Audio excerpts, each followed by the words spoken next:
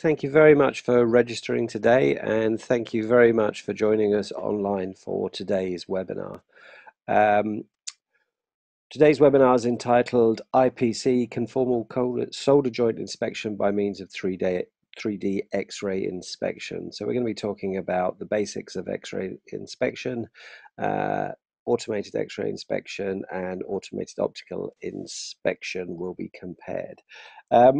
Before I introduce our speaker, I just want to give you a couple of housekeeping comments. First of all, the PowerPoint presentation will be available, so we'll be able to provide you with that. We're also recording the webinar, so an on-demand version will be on EMSNow sometime in the next 24 to 48 hours. And the webinar itself will be a presentation followed by a question and answer session. If you look in your control panel, you should see a box where you can type in questions. Do that as you go, as you're watching the slides. Keep those questions coming in, and then when we get to the end of Daniel's presentation, I will then offer him the questions and we'll discuss those. So our speaker today is Daniel Roberts of Göpel Electronics. Göpel Electronics are the sponsor of today's webinar. We thank them very much for that. Daniel is the technical sales engineer and is based in the UK. So without further ado, I will hand you over to Daniel. Daniel, thanks very much. Good afternoon. Thank you very much for your time, and good morning if you are in the USA. Good afternoon if you're in the UK and in Europe. Let me first start off with this is a fairly short presentation, and we will be discussing 3D X-ray, AXI and AOI. Which is broken into a few different parts, and the contents of this presentation are: why do we need X-ray inspection? These are the three main reasons for X-ray inspection in the electronics industry. This part really is for people that are not that familiar with X-ray technology and why we use it in the electronics industry. What can we achieve with automated X-ray inspection, or AXI? Scope of application of the X-ray OptiCon X-Line 3D, which is our own flagship machine, which we're very proud of. Opportunities and the limits of fault detection, fault scenarios for SOIC, QFN, THT, BGA, and then the conclusion of the presentation and the webinar summary. So first of all, how does X-rays work? Well, we start off with X-rays. We have an X-ray tube, or source as some people call it. This emits X-ray radiation in the way of a beam. Then we have a test object. In our case, it's going to be a PCB or an electronic assembly. And then we have a detector that detects the X-ray radiation and converts that into a usable image or a visible image. The weakening of X-ray radiation, that depends on the difference in material, the difference in the material's density, and the difference in the thickness. And it produces a grayscale image from the detector.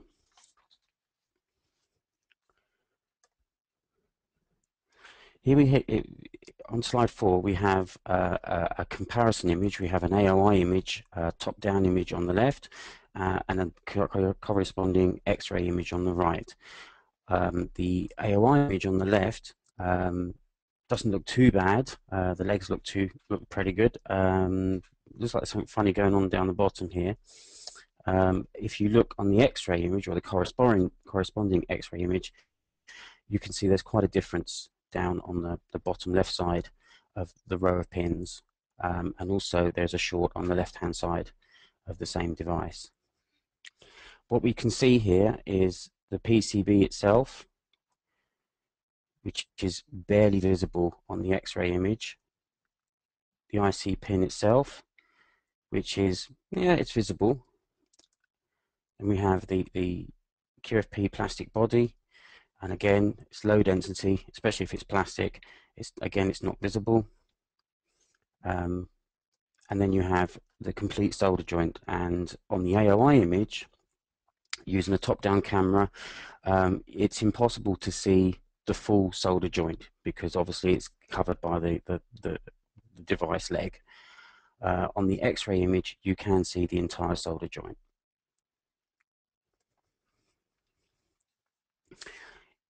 And what we have here on slide 5, we have another image, and another way of interpreting X-ray images is the top of view system. And what we have here, this is a 3D representation of the layers from the PCB up. So you can see where the device, barely visible, you can see the chip, and you can see the internal leads of the device inside the plastic body of the device.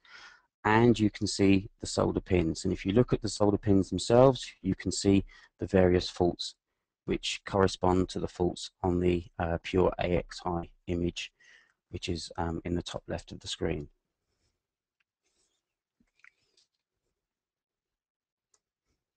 And here we see,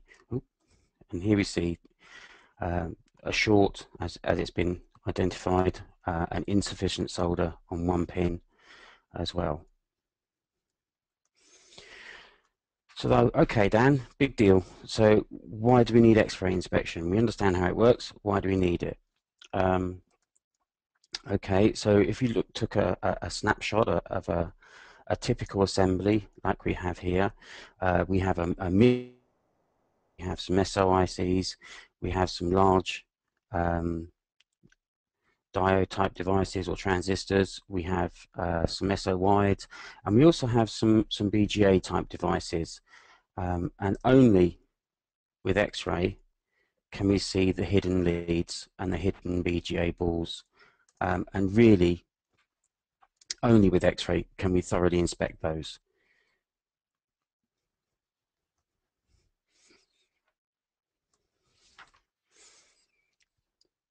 Also here we have, again, we have some QFP type devices, some SOI devices, and we also have a shield. This could be an RF shield or a grounding plane, and we have some devices underneath that. We have no idea what's underneath there. If you had an optical inspection system, if that shield was in place, there's no way that you could inspect that device in any way, shape or form. Again, only with an X-ray image could you penetrate through that RF shield and see the device itself.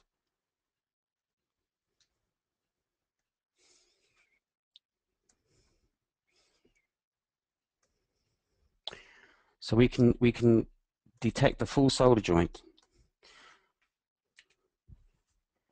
and on this QFP type device here we have a row of pins along the top, and if we zoom in along the top there, you can see something's not quite right with that image there, but again, very difficult to detect with a top-down camera only on an AOI system. If you had an angle view system, again, yes, as long as you've got a very accurate angle view system, you can pick up lifted leads on devices. But with today's assemblies becoming ever more packed, and obstruction of other devices in front of leaded devices, it is becoming harder and harder, that I find in the marketplace, even with an angle view camera, unless you've got an angle view camera that can step round in small increments, or you have multiple angle view cameras. Picking up lifted leads on devices can be a particular problem. On the X-ray image, however, if you look at the X-ray image, you can see quite clearly there's quite a difference in the row of solder joint on the top there.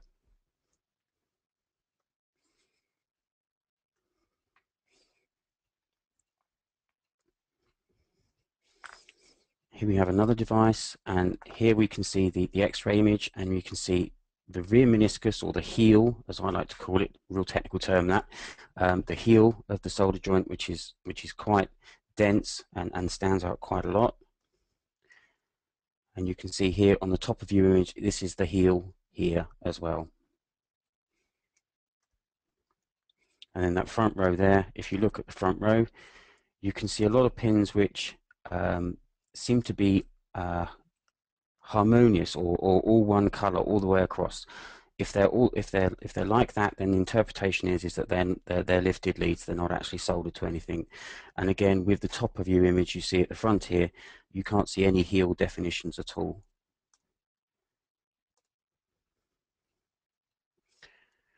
So we can answer the question, why do we need X-ray? Quite simply, X-ray ensures an IPC compliant inspection. It really is as simple as that. So what do we achieve by automated X-ray inspection, or AXI?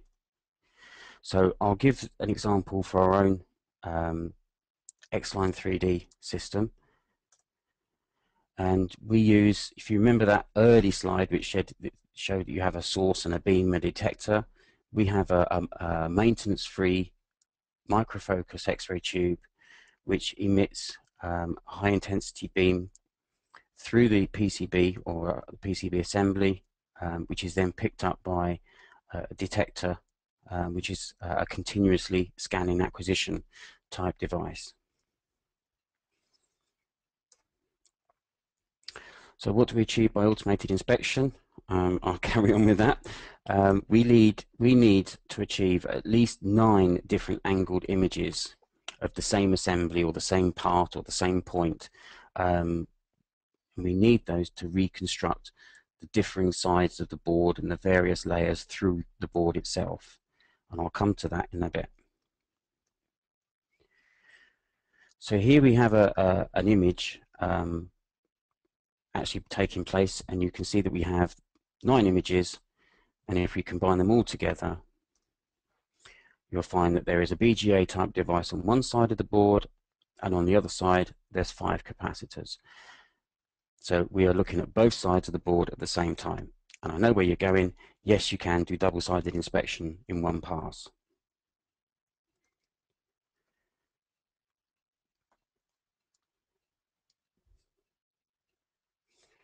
This one here is a picture of a through-hole type device, and hopefully you'll see that scanning through the layers. And there you can see it going through the layers, and you can see that there are some components on one side of the board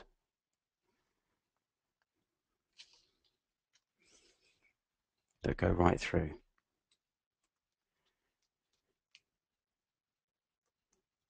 Oops, that's not my lunch. That's just trying to explain how we do this layering feature. So what we do is we take the complete PCB with the assemblies and the components on both sides, and basically we're doing horizontal slices through anything that we want to look at. So if we want to look at a BGA, we can look right through the BGA, right through the solder balls, right down to the PCB level. If you want to, if there's a device on the other side, you can go right through the PCB and look at the device on the underside of the board at the same time. So what we do is we take all of these images and we reconstruct the whole PCB. So we reconstruct the whole PCB on the top side and also on the bottom side for the inspection purpose. And we can take an area like we have defined here. We can zoom in. So we're looking at a BGA. And we can take an area on the corner of the BGA and zoom in, and there we can see the solder balls there. And we can see the solder balls. We can also see for the voiding, the shape, minimum dimensions of the diameter of the ball, and maximum diameter of the solder ball. It's also very, very useful for other devices. For example, we'll take this type device here. We have a large heatsink here, which is one thing if it's a heatsink, if it's an actual ground plane, or if there is power going through this, it's also quite a critical solder component. And again, with the amount of voiding that you can get on these type of devices, you do start to get a bit concerned about thermal heating up and hot spots on that device itself.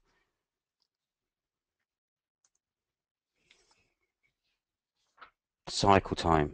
Yeah, great. So how long does it take? Okay, so a conventional AXI system uses a stop and go image acquisition process. So the way that it works is normally the PCB or the source will move to a given position. It will stop. It will wait because it's a mechanical movement and you have to wait for everything to stop so it can take a sharp image. Then it takes an image, then it moves, stops, waits, takes an image, moves, stops, and repeats the process.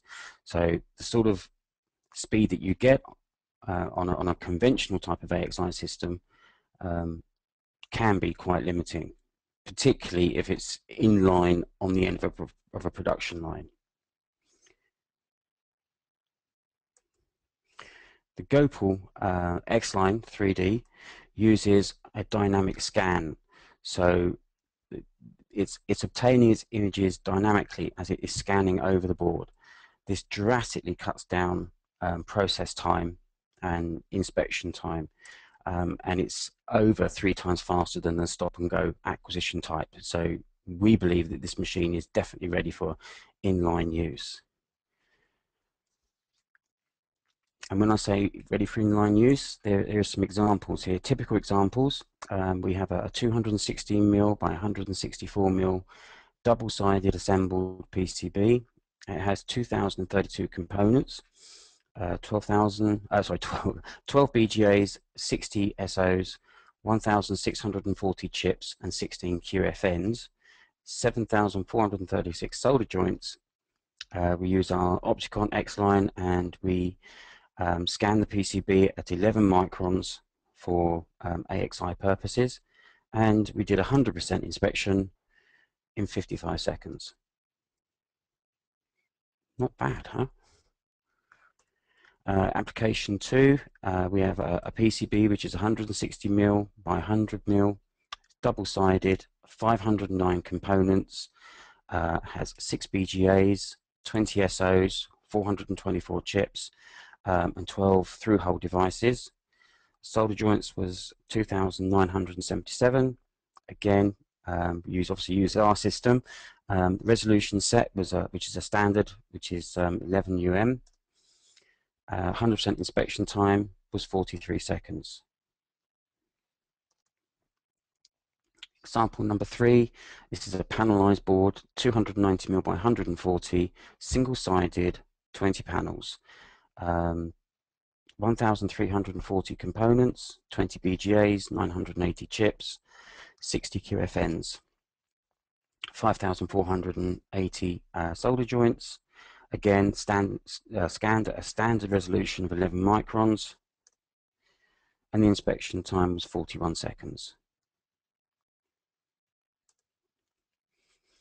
And lastly, another application example, we've got a large PCB, 400mm by 230, double-sided assembled, 3,350 components, 22 BGAs, 59 SOs, 3,100 chips, 11,730 solder joints, and again at 11 UM.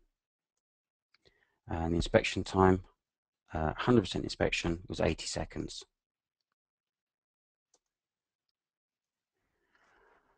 So what are opportunities and limits of fault detection? So let's have a look at the plus side first. We'll have a look at the opportunities. So here we have a gull wing solder joint on an SO device, and you can see from the angle view picture here, you can see that it's lifted.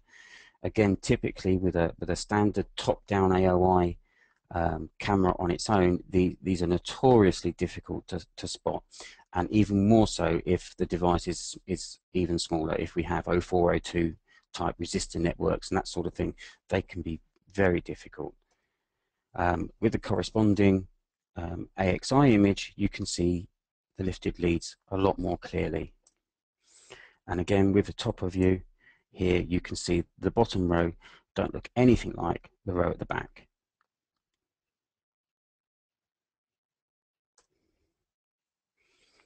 So a gull wing solder joint. Here we have how we create an algorithm of a gull wing solder joint. So let's have a look at processing this.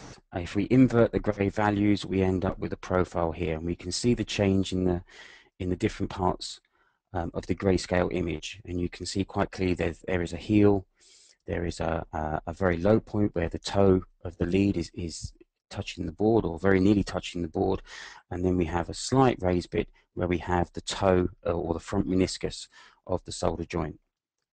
If you took a lifted lead, for example, and did the same process, you can see that this would be a failure straight away, and you could see that this profile doesn't match at all, doesn't correspond with anything that has no real form or shape. QFN solder joints as well. Another thing with QFNs, very important, is the large heat plane in the center of the device, but I'll get to that again in a minute. Again, with the top of view image, you can see the voiding on the heat sink itself, on the heat plane, and from this information, again, an operator can decide. I mean, the machine would fail it if it was told to, if it was set to, and an operator would then have to make the decision whether that was a failed device and required rework or not. So a QFN solder joint. So a QFN solder joint has a significant front meniscus and it has a significant rear meniscus. And that's a corresponding top of view image, and underneath is the corresponding AXI image taken from the machine.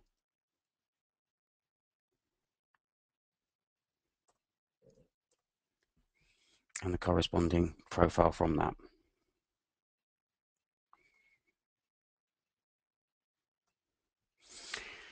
Heat sinks, how do we define heat sinks? So first thing we need to do is we need to define the outer edges, the fixed threshold or a dynamic threshold, if it's a heat sink that's on a very large padded plane, which means it may drift and move around a bit. The other thing is that we now have to do is to do a detection on the voids. And that again it can be a fixed threshold or it can be a dynamic threshold depending on the size of the heat plane. The other thing as well is that we've had recently is we've had someone say to us, yeah, but we've got 3 vias underneath there.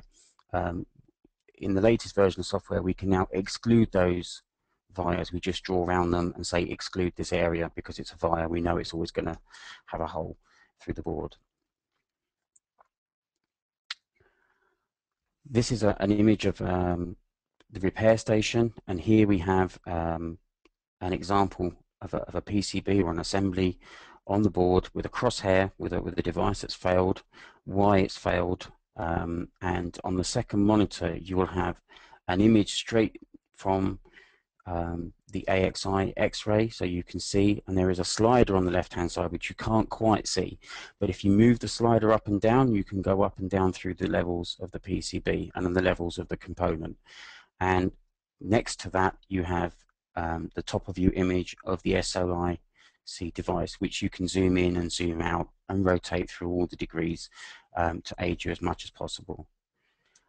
Also, there is a classification keyboard next to the standard PC keyboard. This is used to identify or to clarify any failures that were ambiguous. So is it actually a short? No, it's okay. Is it an insufficient solder? Yes, it is insufficient, we'll have to rework it. Or no, it's not an insufficient solder, it's a false call, it will be okay.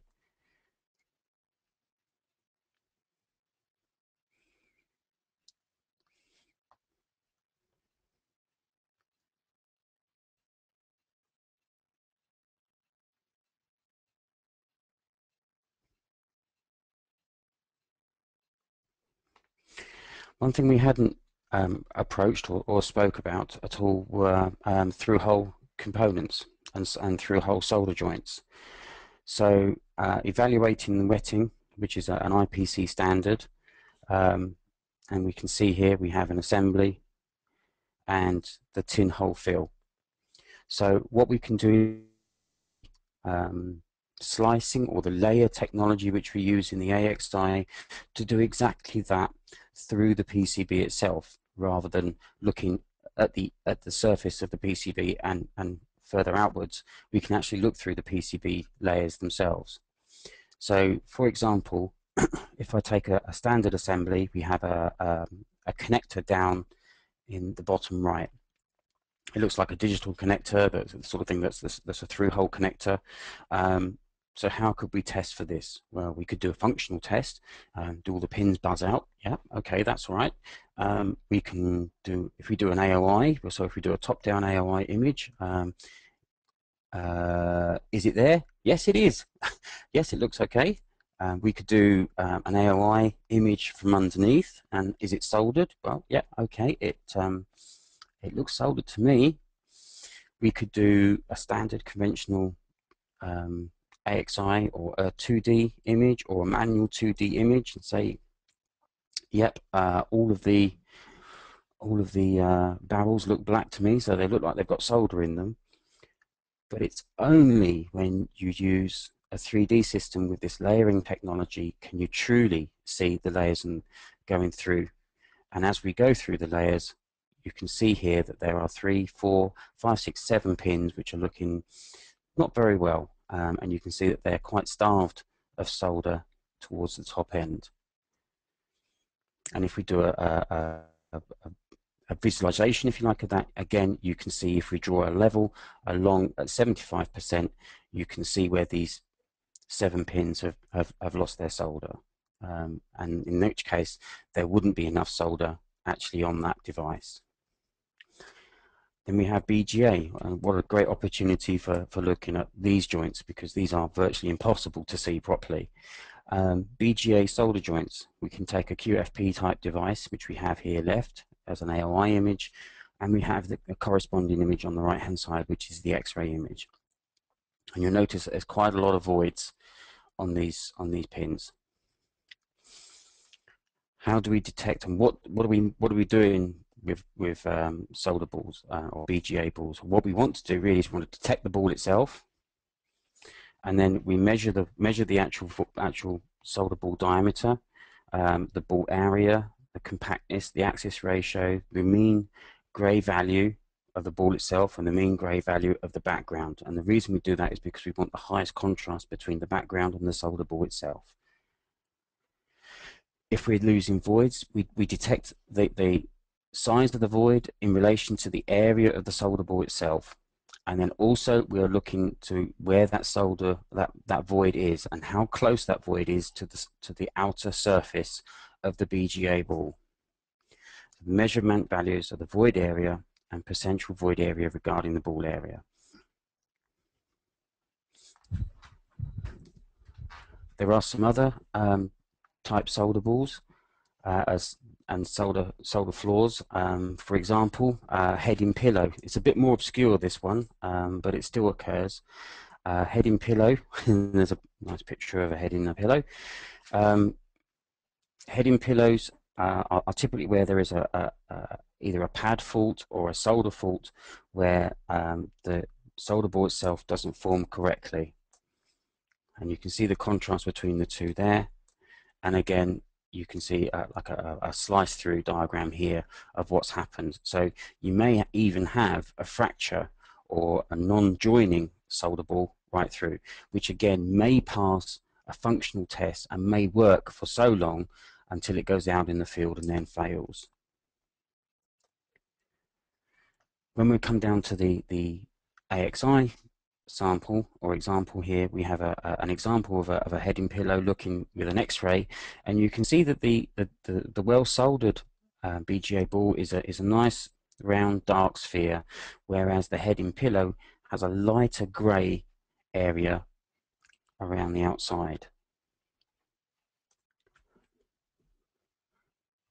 And again, when we're doing the definition for the algorithm, you can see the well soldered BGA ball here,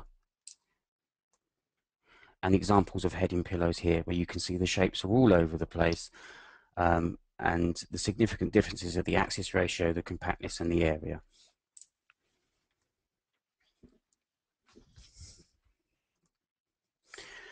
So that's all the advantages. Now let's talk about some of the weaknesses. So what can't I do with my super duper AXI system? Well, I can't look for fiducials. I can't do OCR.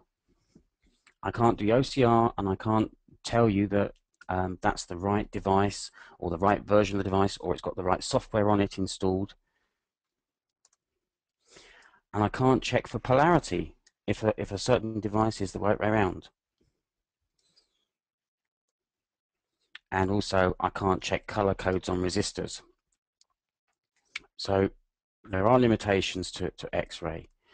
One thing that we've done to sort that out is we've put an AOI module into the AXI, and we have a combined machine. So the fact that I now have a top-down camera in using visible light, we can now use the AOI system to check for your fiducials, and we can read the text on the top of ICs and make sure it's the correct one, and we can check the polarity is around the right way, and we can read the color codes on through-hole resistors and make sure they're right. So to wrap all of this up, in conclusion, why do we need X-ray for inspection? We need to test hidden solder joints through BGAs, component types, and through shields. These devices are only possible with an X-ray system. We need to be able to do a real test of the rear solder meniscus on IC pins. This is absolutely critical, especially on fine pitch devices. We need to do a real test of the tin hole fill of through hole components, so we can see that the barrel fill is above IPC compliance. Evaluation of characteristics defined by IPC, independent of reflections and shadows, so X-rays are not affected by reflections and shadows, and the safe detection of critical solder faults, lifted leads, large voids under heat shields, thermal pads, and high voltage pads, and that sort of thing. All of these can be checked specifically with an X-ray system. And what technology is necessary to do that? Well, 3D X-ray is necessary because we need to separate the top side from the bottom side, and only with this layering technology can we do that. The other thing that we need to do is we need to have the shortest cycle time possible if the machine is in line, because we don't want the inspection to cause a bottleneck on the production line, which is why, again, Göpel developed this scan image acquisition to have a very fast process time and very fast inspection time.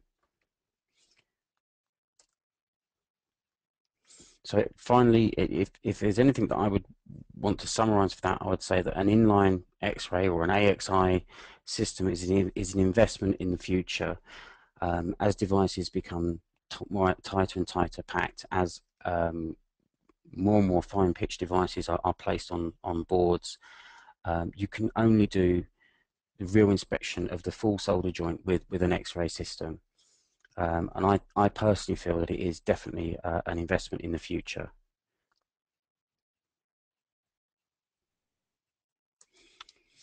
And I would like to thank you all very, very much for your attention and your patience with me bumbling through this presentation for you. Thank you very much indeed. Thanks, Daniel. It wasn't a bumble at all. It was very, very good and interesting all the way through.